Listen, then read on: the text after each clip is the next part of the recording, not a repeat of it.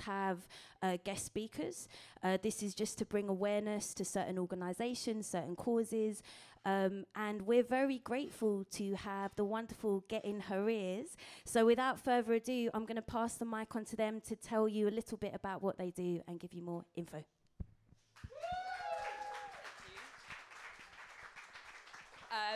Well said, everything that you just said, Marie, by the way. I second all of it. So hey, everyone, I'm Tash Walker. I'm 1/3 of Getting Her Ears, and the other 2/3 are sat over there. That's Mari Lane and Kate Crudgington. And firstly, we want to say a big thank you to Blue Monday for inviting us down and also for hosting this great music night. So shout out to those guys. Yeah. Okay, so what is Getting Her Ears? So first and foremost, Getting Her Ears is dedicated to promoting and supporting women in music. We originally started out as a monthly radio show on Hoxton Radio, and now 3 years later, we've got 3 arms to the organisation. The radio show is now weekly on Hoxton Radio. We've got our music site, which is gettingherears.com, and we also have gig nights that we run.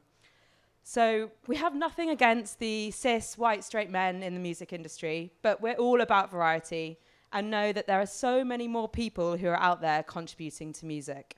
With the industry's ongoing ingrained sexism, underrepresentation of women and non-binary artists, the lack of female headliners at festivals, the continuous assault of women at gigs, well, in the words of Florence Kennedy, don't agonise, organise, and that's what we did. Thanks. So at Getting Her Ears, we are dedicated to promoting new music for all genders and genres, with a focus on supporting women in the music industry. We're about championing the voices of the voiceless, being allies to underrepresented groups, and using our words and our ears to engage with and listen to the struggles of women and girls from all walks of life. Music has always been such a strong driving force behind change. If we take the underground feminist riot girl movement in the 90s as an example, it had such a huge impact on the music scene. And it's amazing to see all the groups popping up now in the music industry focused on putting women first. At Getting Her Ears, we've been so overwhelmed by the amount of support we've received, especially within London, from promoters and organisations with a similar ethos to ours. So a big shout out to all of them, including Miri and Blue Monday here. Okay, so a bit about what we do. At our live nights, everyone is welcome, and we aim to create a safe space for women and non-binary folk alike. So at the moment, we hold monthly nights at the Finsbury in Manor House. That's on the second Friday of every month, but we're also going to be branching out south to the Windmill in Brixton, which is going to be starting from May.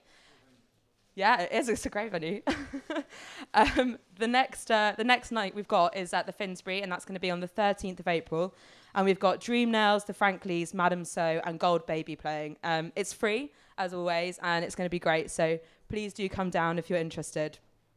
On our website, we run many regular features, which include track of the day, introducing interviews, live reviews, album reviews, and premieres, as well as topical features and guest blogs from bands and artists in the industry. So at Getting Her Ears, we are here to celebrate diversity. We're here to raise awareness of gender issues, and we're here to support and promote equality in music. So if you're interested in getting involved with Getting Her Ears, whether that's getting in contact about your own music or suggesting an event for us to promote, or just wanting to write something for the blog, then please do get in touch with us. It's gettingherears.com. All of our socials are at Getting Her Ears, and we're just sat over here, so please do come and say hi. Thank you. Wow. You know, when